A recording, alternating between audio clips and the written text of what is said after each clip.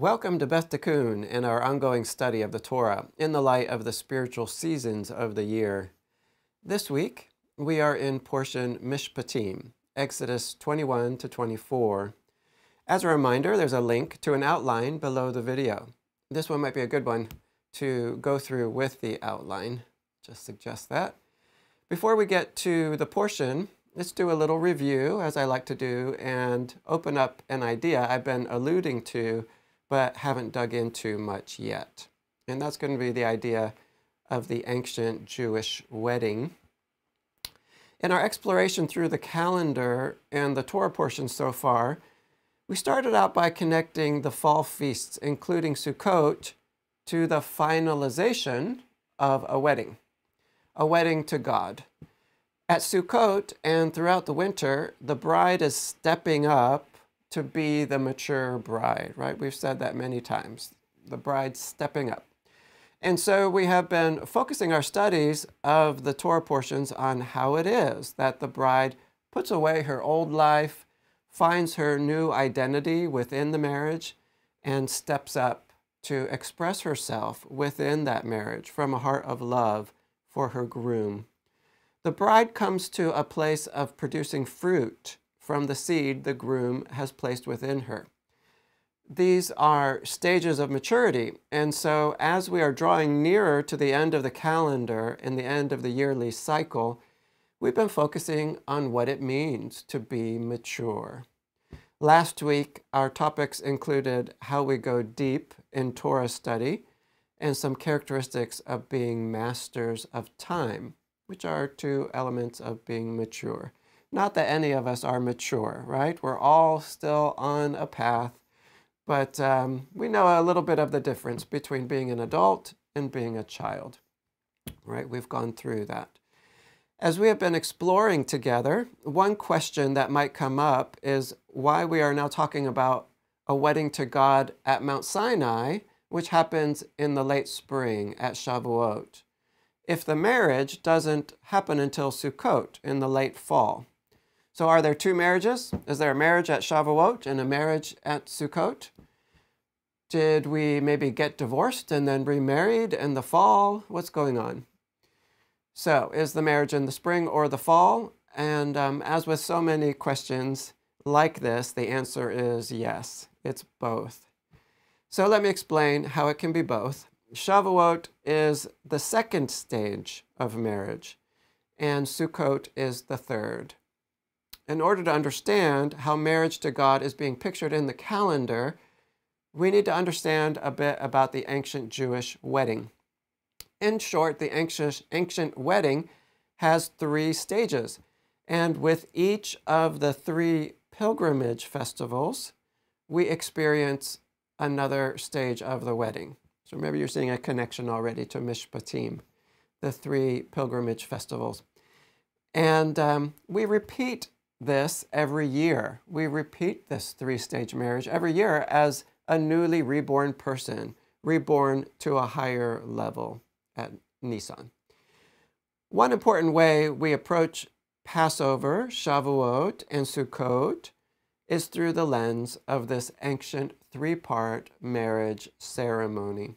So let's briefly talk about these three phases of the ancient Jewish wedding. It's a bit different now, by the way, because today they do the second, and the Jewish people traditionally do the second and the third part of the ceremony together at the same time with one wedding ceremony. You may have heard the Jewish wedding described before, but you probably haven't heard it connected to the calendar in the way that we're going to connect it today.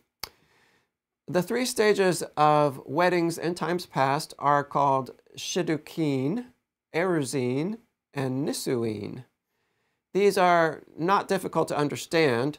Very briefly, the first stage, Shidduchin, happens when two children are very young, when the groom's parents, actually the father usually, but I'm sure they both talked about it, when they select a bride for their son, when he's still a boy. In the calendar, this is happening at Passover in unleavened bread. Unleavened bread is a time when Israel is just an infant, a child, just learning to walk as the counting of the Omer begins. Because God is so powerful here in the Passover story, Israel has little free will. At Passover, it's God the Father and Israel the child.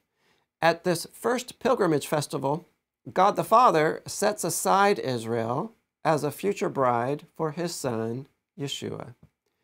And so we come to step 2. When the two come of age, they will be given a choice as to whether or not they want to go through with the marriage, right? They're not just going to push this marriage on the two young people. They get to say whether or not they want to go through. And if both of them agree, then they will proceed with the second phase of the marriage process called eruzin, which is also called kiddushin, right? Setting apart, making holy, or at least a separation. So eruzin involves a huppah and the presentation and acceptance of the marriage contract. And this is what we are seeing at Mount Sinai, right, in the spring, late spring. The cloud on the mountain is the huppah, and the 10 Commandments are the summary of the marriage contract. We will also see a celebratory meal here connected to eruzin in the Torah portion. At this point, the two are engaged, but do not yet live together or even consummate the marriage. Instead, the groom goes to prepare a house for the bride alongside his parents' home, while the bride focuses on personal preparations. The third stage, nisuin, happens when the groom shows up to retrieve his bride with much fanfare and even romance. The two again enter the huppah to finalize their vows before the groom whisks the bride away to her new home. So maybe in that second huppah experience, you're hearing the sukkah, right? You're hearing about the sukkah there. This is when the marriage reaches a new level of intimacy as the marriage is finally consummated. All of this is being pictured in many ways during the fall Moedim, the fall, right, in the 7th month. Sukkot is connected to the incarnation of Yeshua, Yeshua who tabernacled among us. He tented among us. The incarnation is the arrival of the groom to take his bride. Those who have done Sukkot recognize that it is a time of special intimacy in the Sukkah. We could even call it a romantic time. So once the wedding is finalized, the bride sets about learning how to be the bride. And that has been our main topic since we began this study back in the 8th month, is when we started with Parsha Noach. How it is that the bride steps up in increasing independence and maturity to be the bride. Well, with that introduction, let's turn now to portion Mishpatim. If your Bible has headings, you'll probably see headings in this portion like sundry laws, right? I think mine has that twice in this Torah portion. Mishpatim means judgments or ordinances. This portion is second only to Ki Tetzei in number of commandments, having 53 mitzvot, or is that a different Ki Tisa, one or the other. And so it has 53 mitzvot in this Torah portion. A big portion of the oral Torah is devoted to working out how to practically do these 53 commandments. Subjects here include the treatment of indentured servants, laws about justly handling physical harm and property destruction, laws about how different classes of people should treat each other and relate to each other, and laws about the Moedim, the appointed times in the calendar. These are laws that bring people into unity in a community.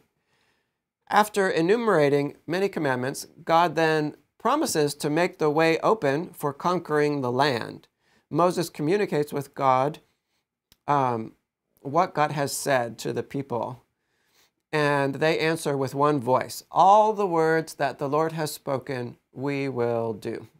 Moses writes everything down that he has received so far, and this is important because included in what he would have written at this point would be the commandment to not make idols, right? And we're going to see that that is especially broken soon.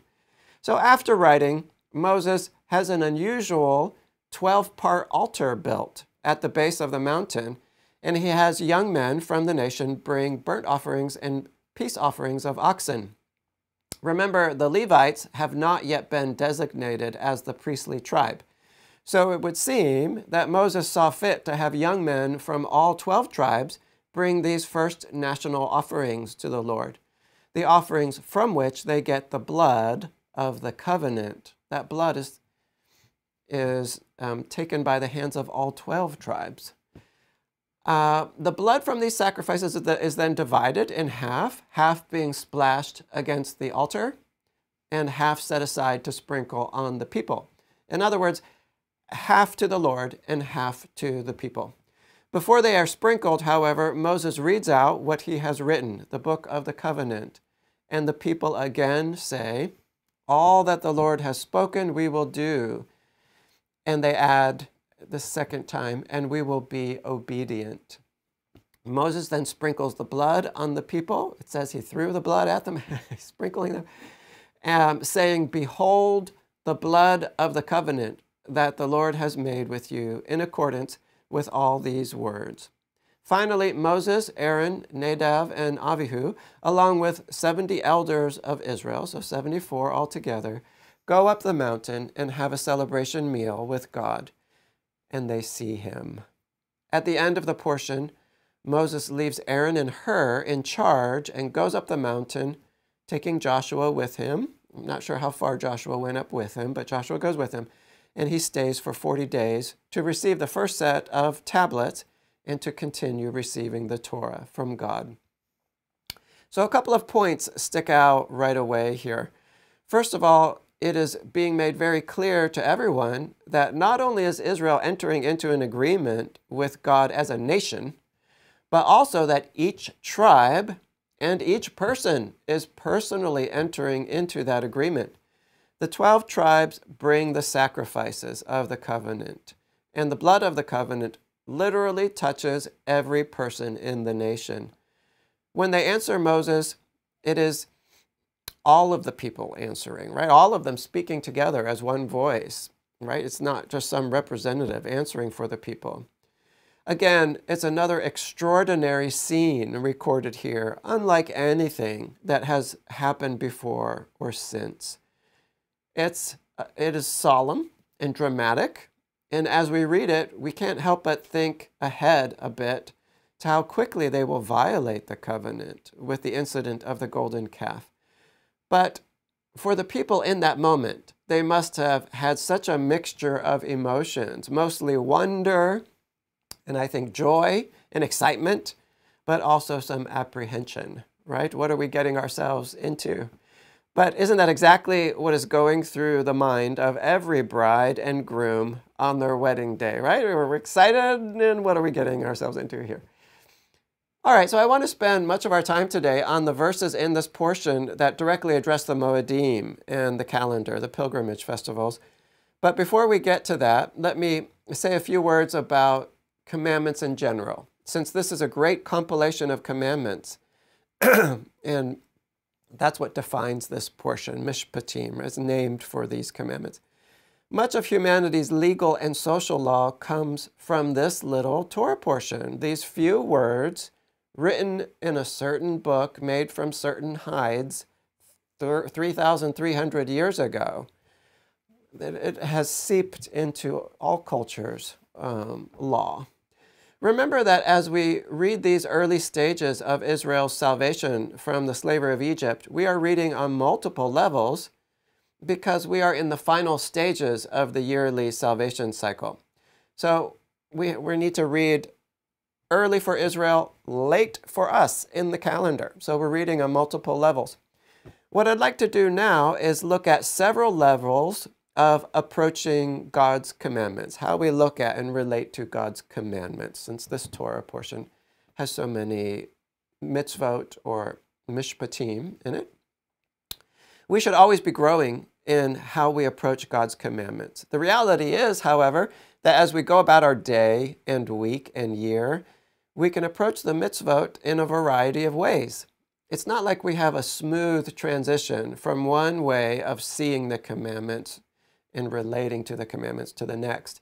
Our attitude toward doing God's commandments can depend on our mood in a given moment, our focus, how busy we are, our health, whatever else is happening in life. But in general, as we mature, we want to spend more and more time relating to the commandments in mature ways. So as we begin, let me point out that one of the most common words we use for God's commandments is mitzvah. We say there are 613 mitzvot, right? The plural of mitzvah. This Hebrew word is used about 300 times in various forms in the Torah. The root of mitzvah is often given as a root that means to attach or to join, tzavta. A mitzvah, a commandment, joins us to God. That's a foundational understanding for approaching God's commandments. And I think it's something we need to remind ourselves now and then, because we drift, like I said, into this attitude and that attitude.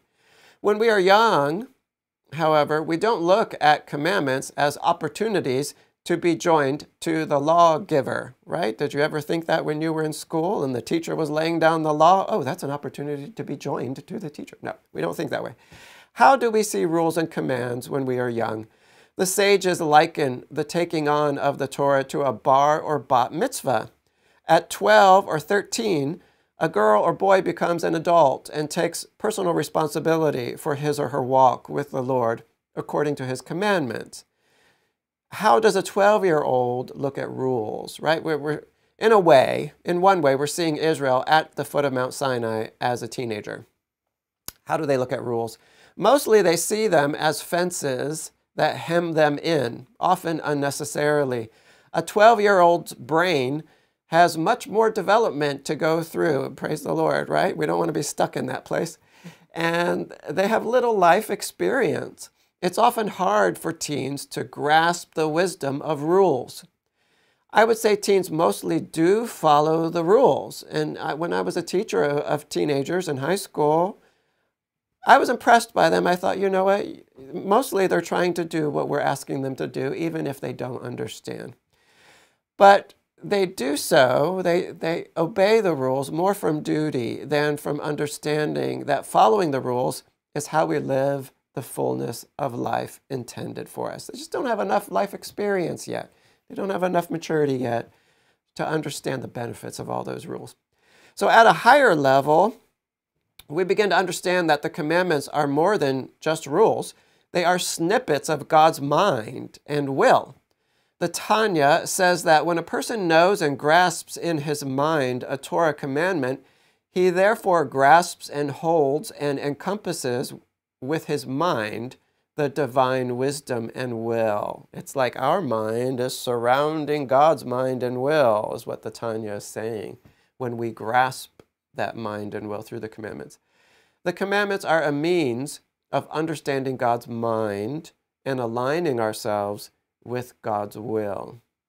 Higher still, as we mature, we begin to realize that God's commandments are about love, and they are reflections of mankind's inner nature.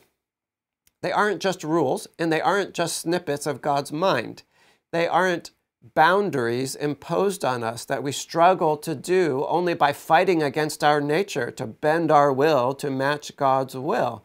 On the contrary, the commandments are an expression of our true nature. They are a mirror to us. Our deep nature is love. We are made in God's image, and God is love. And these commandments are how we express love. God's law is not imposing a structure on us from the outside that makes us chop off half of who we are to fit into that box. The Torah is giving us the key for crafting the outside that matches our inside. Anything we have to chop off to conform to the commandments is not really a part of who we are. And this is a very different way of relating to the commandments than the first way of immaturity, though that first way is a necessary stepping stone. Well, let's keep going even a bit deeper with our perspective on the Torah. It's more than a set of rules imposed on us from the outside, more than snippets of God's mind, and more than a mirror of our true nature, which is love. The commandments are the means by which we become co-creators with God and are united to Him. So how is this so? The following idea grows out of a teaching that Grant has shared with Beth Tikkun, and it's a bit deep, and I can't remember how much I have added to it in my own mind. But let's just say that if you disagree with any part of what I'm about to say, we'll just chalk that up to me not being able to restate it properly, right? It's no reflection of Grant, okay? As we have been saying, the commandments are an integral part of being married to God. When men put on tefillin, we repeat the following verses from Hosea 2. And I will betroth you to me forever. Right? I will marry you forever. I will betroth you to me in righteousness and in justice, in steadfast love and in mercy. I will betroth you to me in faithfulness, and you shall know the Lord. So notice that the first cords that bind us to God in marriage, in betrothal, are righteousness and justice. And the word translated justice here is mishpat, the name of our Torah portion. Somehow these Mishpatim are joining us to God in marriage. So through the commandments, we live out our marriage to God. And part of marriage is fertility. So in a way, we bear His children in the world. I know that I just said something kind of big. In a way, we bear His children in the world. And that which we bear in the world can be described as the living Word, like God's own Son is described. What we bear in our marriage with God is the living Word. We are all being given the chance to bear the living Word like the human mother Mary did. Now, don't read more into that than I'm saying. There's only one Son of God, Yeshua. But if we are married to God, then we must also bear the living Word somehow as Mary did. And how do we do that? He gives us the light of truth embedded in the seed of the Torah commandments. The seed is alive on the inside with truth, what we call the spirit of the law. Spirit, life, right? It's the inside of the law is alive. But that seed needs a dark place in which it can take root and form into its final intended form. The seed is a tiny spiritual thing that basically lacks a physical expression in the world. So that's where we come in. We are the soil that receives the seed.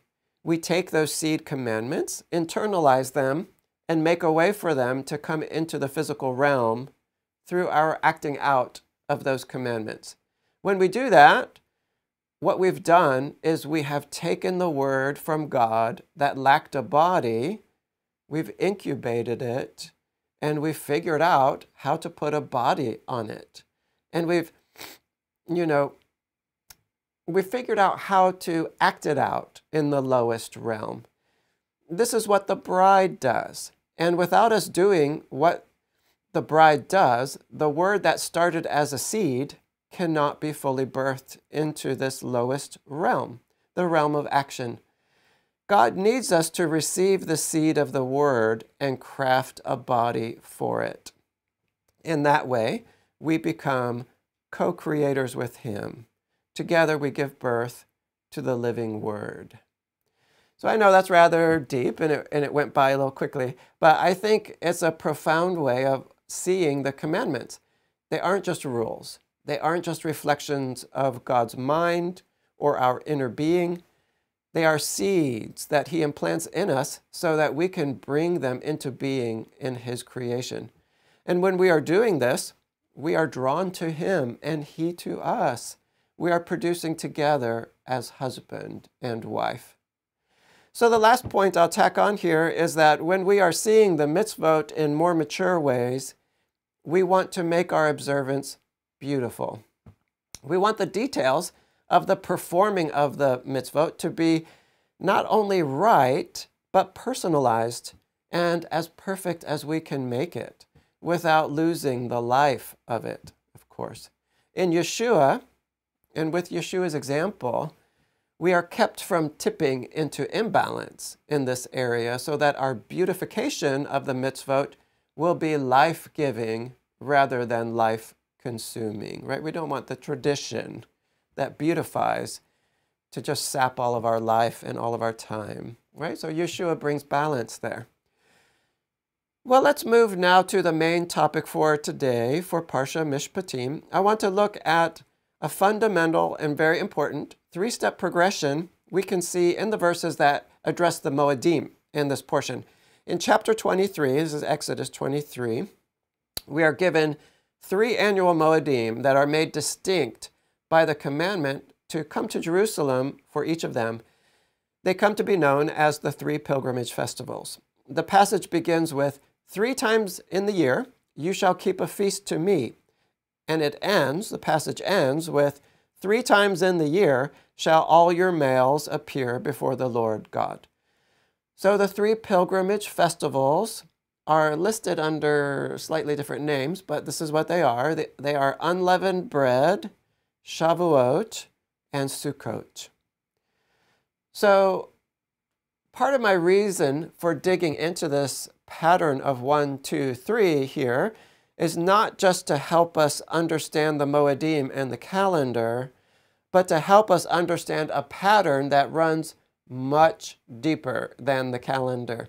As we unravel the mysteries of the seasons, we're learning about a great many elements of the Word and the world. We are learning how to read the Word better because we are seeing the underlying structure of it. And it's the same with the world, the underlying structure of the world. The underlying structure of the Word is Yeshua, salvation. And the underlying structure of the world is also Yeshua. All of it was made through Him, who is the Word. And all of it is telling the story of salvation. And that story of salvation can be told on a very basic level as 3 steps. So we're going to learn, what we're doing is we're doing more than just exploring 3 steps in the calendar. We're exploring 3 steps in all of reality. And when you become deeply sensitive to it, you will begin to see these 3 steps everywhere you look, particularly in the Bible. This is a very powerful tool, actually. It's a very powerful lens. It's a Jewish lens for seeing the Word, and it's an extremely important one. So let's walk through the progression of 1, 2, 3 in Jewish thought. Hannah Weisberg has a succinct description of this 3-part progression. And we're going to look at many examples, but let's just listen to her quick explanation. She says this, 1 implies that there exists only a single reality and suggests absolute conformity. Everything has to conform to that one reality. 2 indicates divisiveness and disparity, right, as 2 opposing rival approaches. 3 finds an underlying unity, right, a unity between disparate entities, between different entities. So I like to summarize what Hannah Weisberg is saying here as 1 is oneness, 2 is separation, 3 is reunification. Reunification. Once again, 1 means either you only have one thing, or you have one thing that is so powerful that everything else is simply forced to live in that thing's reality. There's no free will with the number 1. 2 is a point of separation, but it doesn't just make 2.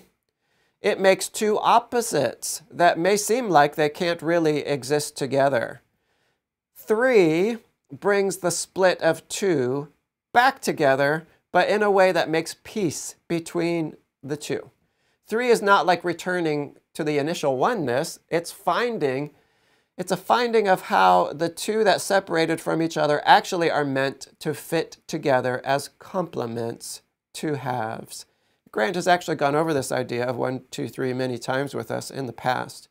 And one of the examples he gives is the story of Adam being split into 2 and then coming back together with Eve. So 1 Adam is split into 2 and then comes back together in a different way, right? In a different way. So here's another example from Jewish history.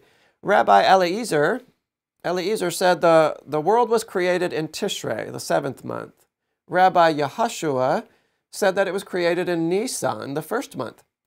After a lengthy debate involving many rabbis, no firm resolution was reached. It would seem that they can't both be true, so which is it? Eventually, along comes Rabbeinu Tam, who says, right, this is the it's both, right? This is the it's both thing that the Jewish people love to do. So Rabbeinu Tam comes along and he says that in Tishrei, it came into God's mind to create the world. And in Nisan, he actually does it. I think the Jewish teachers love this kind of reconciliation more than any other kind of Torah debate. So we have actually looked at one example of this pattern already today in the 3 steps of the ancient Jewish marriage. So let's go over that again through this lens of this 3-step pattern. Step 1, Shidduchin, happens when the boy and the girl are young and the groom's parents pick a future wife for him. It's a decision that is made for the children when they have no choice because they are too young. They are simply living in their parents' world, right? This is one reality. This is a kind of oneness because one side is so powerful that the other side lacks a real choice. Step 2 brings in the idea of choice and separation. In the 2nd step of marriage, the two are old enough to make their own decisions, to sign off on the deal or not. The parents have to give them the freedom to make that choice. They have to release them to their choice. There's a kind of separation they have to do. All right, you're old enough, I guess. You can make this decision. This stage of marriage, kind of paradoxically, also involves the separation of the 2 young people as they go separate ways to prepare to be married. So we see separation on multiple levels with step 2. Step 3, Nisuin, is the coming back together of that which was separated. In the 3rd step of marriage, not only do the couple come together finally, but they also return to the groom's home to live alongside the parents. And when they return, they are adults instead of children, and they're not simply living in their parents' reality anymore. They have more choice now, and they are choosing to support the family and the parents as they get older. So this pattern is actually set right at the beginning of creation. Usually, if you can find something in the 1st chapter of Genesis, you want to do that because that's where the pattern is being set for everything. So let's take days 1, 2, and 3 from Genesis as another example. We should expect to see some kind of reflection, as I said, of the pattern right here at the beginning of the Torah. Days 1, 2, and 3 are days for setting the stage for the higher forms of life and for man in particular, right? 3 days of setting the stage. The way I want to look at these days is to gauge each day's potential in relation to mankind and free will for mankind, etc., even though mankind has not been created yet. So that's going to make more sense as we go through each of the days. On day 1, light is created and separated from the darkness, or light is formed and separated from the darkness. The light is pronounced good. Day 1 is the foundation for the creation of a realm of light and a realm of darkness. But we're not there yet. This is just naked light and naked darkness. When light and dark are obviously what they are, when they don't yet have any covering, there is no real choice. The choice is too obvious, too transparent. Grant has often said that an obvious Satan worshiper is not much of a danger to most people. It's the wolves in sheep's clothing that are the real danger, right? The darkness puts on a covering. That's the real danger. At this point, if mankind is shown light and darkness, he will choose the light, which is called good. There's still a clarity here that removes choice, so truth dominates. On day 2, the waters above are divided from the waters below. It is the day of creation most focused on separation, right? Oneness, separation, reunification. it is understood that on day 2, the spiritual and physical realms are created. The spiritual realm, the physical realm. And now we have the potential for man to really have the choice to go a separate way. The physical realm is called the realm of separation. It is a place where the darkness masks God in such a way that it looks like it functions on its own without God. So this is a critical point when the creation is capable of giving man a real choice to separate from God. Day 3 sends a wonderful message. I really like this message in day 3 of creation. It's a day that teaches about the process of reunification. Our pattern, again, is oneness, separation, and reunification. On day 3, the seas are given boundaries, allowing for dry land to appear, and the plants are created on that land. The message of day 3 is this: even though you're going to turn headlong into physicality and darkness and separate from me, when you call out to me from that darkness, I will put boundaries on those physical waters below that are drowning you, and I will bring order to that chaos. And once I have brought order, I will teach you how to really live, how to have life. And that life is like the plants. The plants are always oriented upward to the light. They are always receiving from the spiritual realm, the realm of light, yet they remain anchored in the darkness below. In this way, they are able to transcend and rise above the lower realm, even as they stay rooted in it. And that's what we are to do. It's quite a picture. Again, it's God's poetry, and it's marvelous. And through God's process of bringing order and teaching us life, we are reunited with Him. We are reunited with Him.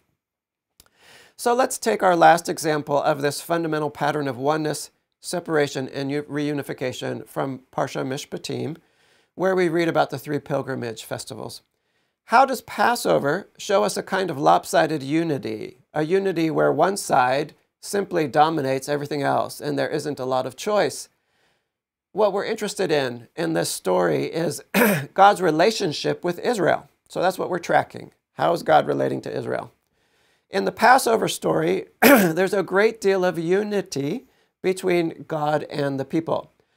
But it's not so much a unity based on choice. It's a unity based on God being hugely powerful and the people being especially weak. God is the rescuer. The people are basically pulled out of Egypt by God's powerful arm. They are newborn babes. The people don't have a huge amount of choice at this point. They simply conform to God's will. Well, how does Shavuot show a separation, opposing sides? Taking on the Torah rather quickly results in separation when the people stumble and break the covenant with the golden calf, right? So we're tracking God's relationship with Israel here. Once you agree to the covenant, initially that's a bond. But you need to keep your end of the deal, or else you suffer the curses of the Torah and the breaking of the relationship with God. And we see that it is not long before Israel breaks the covenant. This falling, after taking on the covenant, is what Paul calls the Torah's ministry of death. And it is meant to lead eventually to a better view of ourselves and repentance, a clearer view of what we've got going on inside that's not so great. And that leads us to repentance. So there's a purpose for the Torah's ministry of death. It is part of God's plan because what He is really after is the rejoining that follows. The imagery of separation is very strong here at Shavuot. There are right and left tablets. There are 2 loaves of bread that are offered at Shavuot. Even the tongues of fire, right? These tongues of fire that we see settle on the disciples' head in Acts 2 at Shavuot are described as cloven, right? Cloven flames, separated, divided in some way. Shavuot also occurs near the end of spring, the beginning of the dry season in Israel. The summer in Israel is described as the separation of heaven and earth because there's so little rain during that season, and rain comes from above, the realm above. The fields and wilderness areas turn yellow and shrivel up.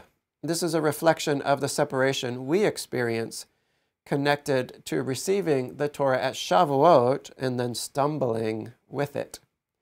Lastly, let's turn to Sukkot and reunification. After the separation of the summer, we go through an intense 10-day period of repentance. In fact, we go through a whole month of repentance with the 6th month of Elul. But then we have a very intense 10 days at the beginning of Tishrei, culminating in Yom Kippur. Yom Kippur shows us the basis by which we are reunified with God. It is by the blood that is brought into the Holy of Holies on that day. We are told in Hebrews that the true substance of this blood, right, that the physical blood we see is a shadow of, is that of Yeshua's blood. That's the true substance. And it is Yeshua himself who brings that blood into the heavenly Holy of Holies as our heavenly high priest. Yom Kippur is followed 5 days later by Sukkot, which is the beginning of bringing that reunification down into the physical realm. Truly, Sukkot is a time of intimacy with both God and our communities. One of the main elements of Sukkot is the 4 species that are brought together and waved, before the Lord. Tradition equates these 4 to 4 kinds of people in the community who, at this time, are all recognized as necessary parts of the community. At the temple, 70 bulls are sacrificed over the course of Sukkot, 1 for each of the nations of the world, right? Bringing together all these nations and Israel. Sukkot is a joyous time of getting together in the sukkah. Everything about it fits the 3rd stage of reunification. I think that's why we like it so much. And then, of course, there's the food, right? So we like anything with food. This 3-step progression is the root pattern of the entire salvation pattern, right? 3 steps. It's a root pattern of the entire salvation pattern. So let me repeat that. If it is the root pattern of the salvation pattern, then it is the root pattern of all of creation. There, you've just understood the root pattern of everything you can see and read in the Word. So to close this section, I'd like to share some thoughts from the Lubavitcher Rebbe that apply the 3-step pattern to marriage. He says that there are 3 types of marriages: the singular marriage, the twosome marriage, and the 3-dimensional marriage. In the first, one of the pair simply dominates the other. In the second, they both preserve their distinctions as individuals. And actually, they cling to those individual distinctions probably a bit more than they should. They share everything, and they deeply affect each other, but they do so on their own terms. This is not so much a union as it is a relationship between individuals. In the third type, the 2 collaborate to create a 3rd reality which encompasses and suffuses them both while still preserving their differences. The marriage itself becomes a 3rd element in this type of marriage. There are 2 individuals who are working together to craft a marriage life together. Well, let's turn our thoughts now to Yeshua. How does Yeshua show us the 3-step pattern we've been talking about? Regarding oneness, we are told that Yeshua had a kind of oneness with God before he came to this world. John 1 says, "In the beginning was the Word, and the Word was with God, and the Word was God." He was in the beginning with God. Being in the presence of God, being one with God, is a place of supernal light and clarity where sin is unimaginable. But step 2, Yeshua empties himself and comes to earth, the place of separation, where he experiences some degree of separation from God. In the fog of this world, Yeshua will be tempted. And we believe that this was a real temptation. He had a real choice here in this lowest realm. And his choice was to suffer even further separation, death on a cross. And while in the grave, he descends to a place of even more extreme separation. This all leads to step 3, reunification. First, he is reunited with his own body at his resurrection, then with his disciples, and finally he is raised to sit at the right hand of God. And he will further return to bring a reunification to the whole earth between all men and God, and between man and his fellow man. Well, finally, let's turn now to Joshua 10. In this chapter, we read about the southern campaign, how Israel rapidly takes all of southern Israel. In the last chapter, like chapter 9, Gibeon has deceived Israel into making a covenant with them that they should live, right? They made a covenant that Gibeon should live. In this chapter, Gibeon's neighbors decide that they can't allow that example to go unpunished. So they get together to attack Gibeon. The Gibeonites send a message to Israel pleading for help based on the covenant that they've just made with Israel. And Joshua comes running to help them. Israel marches all night from Gilgal and defeats the 5 southern kings. And so this is that famous battle where God rains down hail on Israel's enemies, and where Joshua, in the sight of all Israel, calls out, "Sun, stand still at Gibeon, and moon in the valley of Ayalon." And it happens. The defeat of these 5 southern kings opens the doorway to defeating all of the southern kings, which Israel does quickly at this point. We are reading now in the Torah about the covenant God makes with Israel and with humanity through Israel, right? We are reading in parsha Mishpatim, this giving of the covenant. In this chapter, in Joshua, Israel has likewise made a covenant with a Gentile nation, the Gibeonite Hivites, and they take their covenant with Gibeon seriously, deadly seriously. The result of Israel's steadfast faithfulness to this covenant with a Gentile people is miracle and victory and life. God's name is elevated in this chapter, and Joshua is also elevated in this chapter. And the crux of the action rests upon Israel being true to the covenant they made with a people who tricked them, but who are now, nevertheless, yoked to them. They have a covenant. What we read about in this single chapter is the entire southern campaign of the conquering of the land. A vast southern territory is here vanquished, and quickly. The second to last verse of this chapter emphasizes how swiftly southern Israel was captured. And Joshua captured all these kings and their land at one time, because the Lord God of Israel fought for Israel. Israel acted faithfully when the world would have made some excuse. Sorry, we're too far away from you to help. We can't get there in time. Israel makes no excuses. They march all night, then fight all day, and longer than a day, right? The day is extended. And God is with them. And what God does here is deal the critical blow against the southern Canaanite kings with the defeat of these 5 kings. Without these kings, the remaining southern kings don't have so many left to combine with, combine their forces with to come against Israel. And Israel is able to pick them off one at a time in succession. We see much good coming from Israel's faithfulness to this covenant. We won't see such a miraculous victory again in the book of Joshua. God stops the sun here and the moon when Israel is protecting the Gibeonites. God so wants us to behave honorably and generously with each other as Israel does here with the Gibeonites. The covenant of Torah not only teaches us how to relate to God, but of course it teaches us how to relate to each other. In fact, much of the Torah is explicitly about how we deal with each other honorably and faithfully.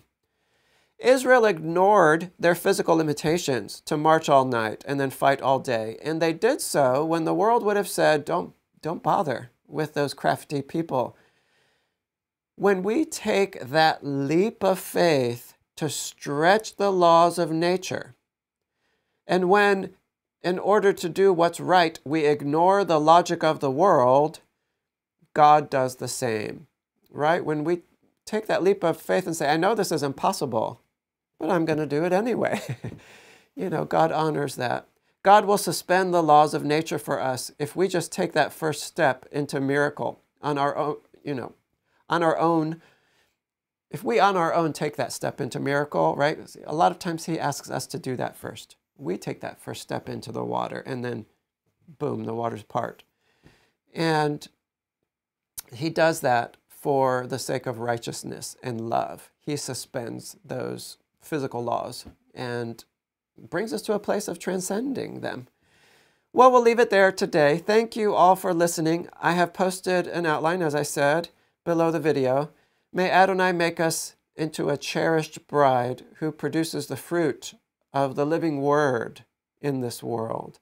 May he unlock for us the keys to understanding this beautiful world he has given us. And may we more and more see Yeshua in it. And may he make us into the people he wants us to be. Shalom.